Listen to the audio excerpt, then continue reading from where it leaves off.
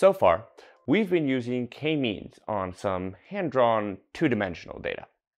Now, I'd like to move on to some other slightly more complex datasets that we've actually used before in some of our previous videos. Now, my goal for today will be to try and explain the resulting clusters. So, first off, the zoo dataset. We can load it in using the datasets widget, then feed it directly to the k-means widget. Just as a reminder, the zoo dataset contains 100 animals described by 16 categorical features. This also means that k-means has to convert them to numeric features in order to compute the distances.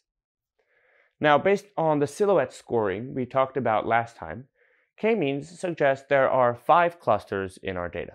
So let's take some time to investigate what these clusters represent. To do this, I'll use the box plot widget.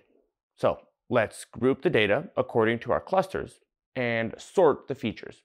This way, we get the features that are most correlated with the clustering at the very top of our list. As it turns out, the feature most related to our clusters is the type of animal. You might notice here that type is a target feature, and orange doesn't use target features to compute distances.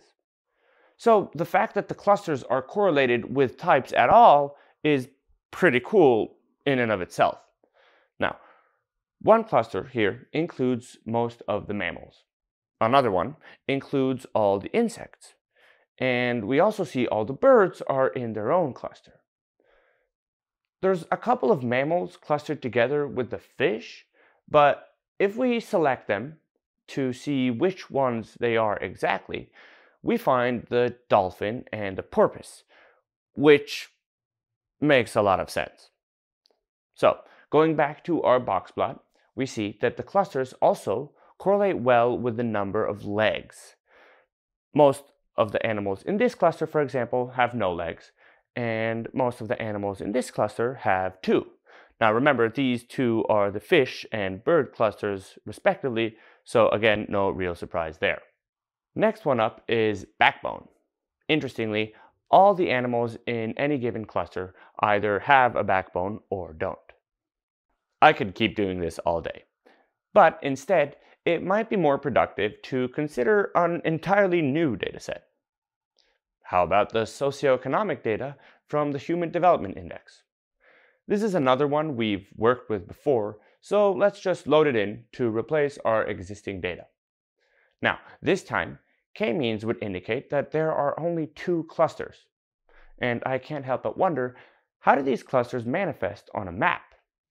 Well, I'll need the geocoding and the choropleth map widgets from the Geo add-on.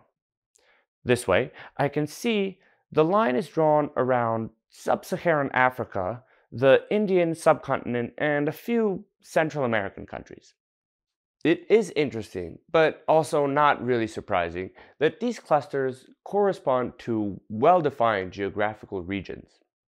Now, opening Boxplot to look at the specifics of these clusters, in the same way as we did before, I find that one of the main indicators of what cluster a country belongs in is its total fertility rate. So, once again, in this video, I used boxplots and geomaps to interpret clusters. To conclude this segment of videos, I'd like to point out that when we look at all-encompassing, wide-spanning datasets, especially socioeconomic ones, it's only natural that we find divisions everywhere we look. No matter the method we choose, be it k-means or hierarchical clustering or any other means of unsupervised machine learning or group discovery. So it's now time to move on to our next chapter, classification.